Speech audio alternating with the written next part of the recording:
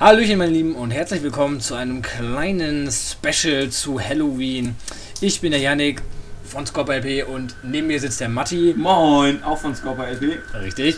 Und hinter mir rechts sitzt der liebe Joschua von Mr. Simri. Ja. Ja, wir spielen SCP-087-B, die Version von Gronk. Die beiden hinter mir kennen das Spiel noch nicht, haben also keine Ahnung. Sie wissen nur, dass es ein bisschen gruselig werden kann. Ja, hast du gesagt. Und ich bin ja, genau, hab ich gesagt. Und die beiden sind schon sehr aufgeregt, weil sie kleine Muschis sind. Halt die Fresse. Und ich würde sagen, wir legen einfach mal los. Ich kenne das Spiel natürlich schon. Wir dürfen hier natürlich die Treppen runtersteigen. Ich meine, die meisten Leute... Wo sind hier Treppen, bitte? Gleich kommen Treppen. Guck mal hier, da. aber... Ja, und dann siehst du hier die Etage 2. So. Und was ist der Sinn des Spiels im Endeffekt? Ja, du gehst einfach Treppen runter und du musst so weit runter schaffen, wie du willst, wie du kannst. Nein, jetzt habe ich mich umgedreht. Das ist das Problem, Orientierungslosigkeit bei diesem Spiel. Und ich spiele leider mit rechts, so spiele ich sonst nie, aber sonst geht das mit dem Mikro hier nicht. Deswegen kommt man hier öfters in so große Räume und Abzweigungen und so ein Kram. Das gibt es bei der Originalversion von diesem SCP. Das wirst du denn noch sehen, Mann. Gibt es natürlich dann nicht. Ich will es aber nicht sehen. Hast du es gesehen? Ja! Was war denn das? War das ein Bug von deinem PC? Nein, das war das Spiel, Mann. Das war ein Monster oder so. Das war ein roter Fleck am Bildschirm. Das war wie bei Naruto sein. Ich habe ja gesagt, es ist nicht so gruselig wie Slender. Slender ist schon arg gruselig. Ne, das stimmt. Ich dachte gerade, der Bildschirm flackert irgendwie. Das kommt noch. Das kommt noch. Richtig? Du läufst gegen die Wand. Ja, ich hab's auch gemerkt. Ich bin mit rechts nicht so gut im Spielen. So. Ja, ist okay. Solange du uns hier nicht voll in Kanne in sonst was 7 ist, ist ja neu Regal. Oh, was hast du gehört? Ja. Ich hab nicht gehört. Wow. Ja, das Spiel will uns verarschen. Nein. Die sind teilweise auch zurücklaufen übrigens. Also es kann sein... Oh! Hä? Da war gar nichts. Echt? Doch, da war was! Nein! Ja, da. Ich habe Halluzination von den ganzen Süßigkeiten, ne? Ja, wir waren nämlich gerade... Um die Häuser ziehen. Um die Häuser ziehen. Nicht ab. Und haben uns einen Riesenberg Süßigkeiten geholt. In unserem Alter macht man das. Genau. Das Nein, wir haben eine kleine Action. Kennst du das auswendig? Ja, ich habe irgendwie... Auf welches Stockwerk kommt man dann so im Schnitt? Das gibt immer nur einen Weg eigentlich, aber der sind teilweise verzweigt halt. Geht bis unendlich, aber irgendwann ist es einfach so, dass du es nicht mehr schaffst. Wir sind jetzt schon in Etage 13. Und was passiert, wenn man es nicht mehr schafft? Dann stirbst du halt, ne? Ja, aber... Ich hatte aber eine Frage so an jetzt die Zuschauer hier, ne? Ja. Kennt ihr das? Wir müssen zurück! Oh mein Gott! Oh mein Gott! Oh mein Gott! Was?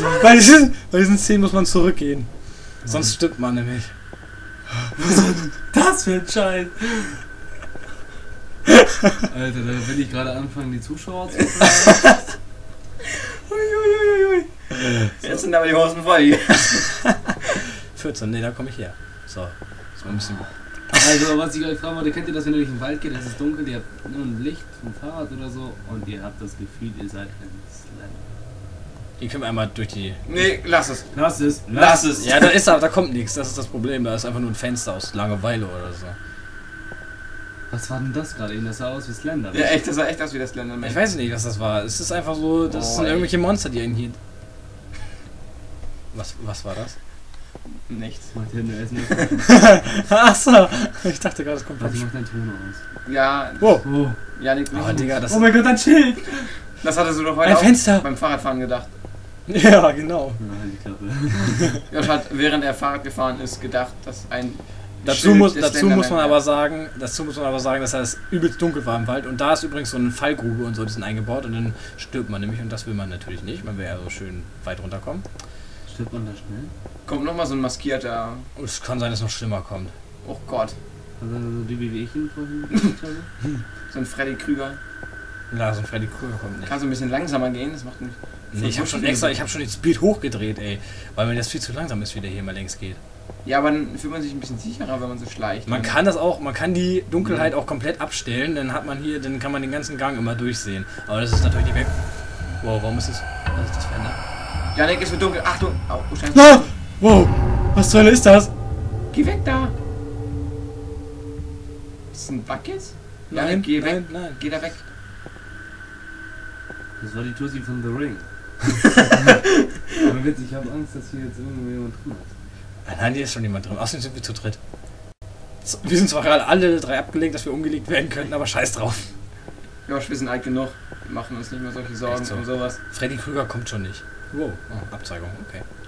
Ich habe echt das Gefühl, du kennst das Spiel auswendig. Nein, es ist einfach so, du weißt, man weiß, es gibt immer Abzweigungen und so, die sind aber nicht einfallsreich. Das ist wie bei ganz normalen Shooter, du weißt immer, wonach du laufen musst. Echt so, das ist Abzweigung, du weißt schon, dass du nicht geradeaus gehen musst, weil ich habe das schon öfters gespielt und das ist nie so, dass du geradeaus weitergehen musst, um weiterzukommen. Und wenn, gehst du nur um eine Ecke mehr. Gesehen, da waren Ziegelsteine.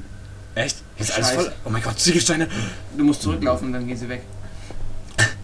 25, meine Freunde, 25. Was ist dein Rekord so? Mein Rekord war, glaube ich, 42. Das ist schon ziemlich weit für dieses Spiel. Ich weiß, dass Gronk in seinem Netztest bis bei der Normalversion, ist hier jetzt wieder in die Sackgasse? Ne, hier geht's weiter. Bei der Normalversion bis 100 gelaufen ist und da kam nicht mal im Entferntesten was. Und deswegen hat er eine eigene Version programmieren lassen von seinem Programmierer oder einem Freund oder ich habe keine Ahnung.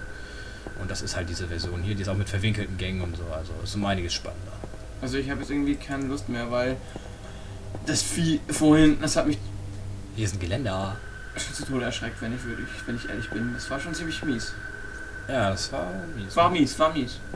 Muss man dazu sagen. Ich habe jetzt gerade so einen leichten Schiss, du, muss ich sagen. Auch nur leicht, ne? Also jetzt sind wir gleich. Schockle? Wir sind gleich 30. Gleich, wenn wir die nächste Treppe runtergehen. Werden wir sie runtergehen? Wir gehen sie runter. Oh, wir sind in Stockwerk 30. Willkommen in Etage 30. Ich habe jetzt das Gefühl, das Spiel ist zu Warum Ende. geht die Stockwerkzahl eigentlich hoch? Das geht immer per Zufall. Übrigens hören wir den Sound auch nicht so gut, das muss ich vielleicht noch dazu sagen, weil normalerweise kommt auch noch, so wie jetzt. Oh, der schwarze Mann, der hat Angst vor dem schwarzen Mann, der hat Angst vor dem schwarzen Mann. Ich muss wieder zurückgehen, sonst sterben wir. Entschuldigung, nicht, dass er nur so schlägt. Ich muss jemanden umklammern. Also, der schwarze Mann. Das war der Stuhl, nicht ich. Also, ich wollte gerade sagen, da kommen hier immer so Soundeffekte, die man aber nicht hört, weil bei uns ist das halt durch die Aufnahme leiser gedreht. Das heißt, wir haben den Bonus und ihr habt die Arschkarte. Richtig. So sieht das aus. Ich hasse das. 33. Die Arschkarte, weil wir das gerade spielen. Hör auf. Doch, da war was, das war auch geblitzt. Das waren Ziegelsteine. Ernsthaft? Alter. Du hast Hallus. Nee, ich hab nicht Hallus. Junge. Ich sitze nur dichter vor dem Bildschirm als ihr. Kraftbefehl.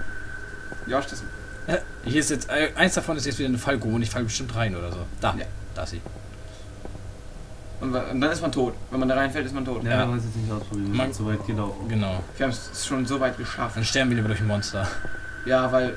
Aber guck mal, wenn du immer wieder zurückgehen kannst, dann ist es doch keine Herausforderung irgendwie mehr, oder? Ja. Du willst ja aber auch vorwärts, warum solltest du denn zurückgehen? Ja, du hast doch gerade gesagt, wenn ein Monster kommt, geht man um 2 Ecken zurück oder so und dann... Wow! Ups. Ja, das ist mit recht. 36. Ja genau, dann geht man um 2 Ecken zurück und... Nee, man geht... Zurück! Was?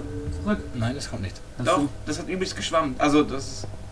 Guck mal, das wird übelst schwammig. Nein, es kann auch sein, dass man plötzlich stirbt. Also das ist nicht unbedingt, man kann zurückgehen. Man kann teilweise zurückgehen. Guck mal, wie wahnsinnig das ist. Wahnsinnig. Wir werden immer besoffener, ey. Die Drogen setzen uns langsam zu. Tja, Finger weg von Drogen, Kinder. Wow, da ist irgendwas. Was ist das? Und es lacht. Habt ihr es nicht lachen gehört? Oh, das ist der Teufel oder so. Ich will da nicht hingehen.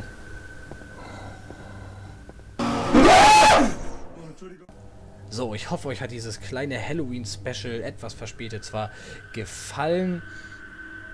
Und ja, nur ein kleines Nachwort, weil Fraps immer nicht mehr aufnimmt, sobald sich das Spiel beendet, und SCP beendet sich immer, sobald man verloren hat. Und deswegen, ja, dieses kleine Nachwort. Ja, soweit. Ich hoffe, es hat euch gefallen, und eigentlich wollten wir noch eine Webcam mit reinbauen, also Webcam-Aufnahme oben klein in die Ecke. Leider hat das nicht funktioniert, weil die Webcam das nicht aufgenommen hat, und ja, somit habt ihr euch jetzt nur das Geschrei angehört sozusagen, beziehungsweise die erschreckenden Momente. Ich hoffe, ihr habt euch selber ein bisschen erschreckt. Manche kennen das Spiel vielleicht auch schon. Und ja, das war eigentlich alles, was ich dazu sagen wollte. Kanal von Mr. Simry, wie auch immer, ist unten in der Videobeschreibung verlinkt. Schaut doch mal vorbei, machen lustige Videos, haben aber im Moment, glaube ich, pausiert. Und ja, haut rein.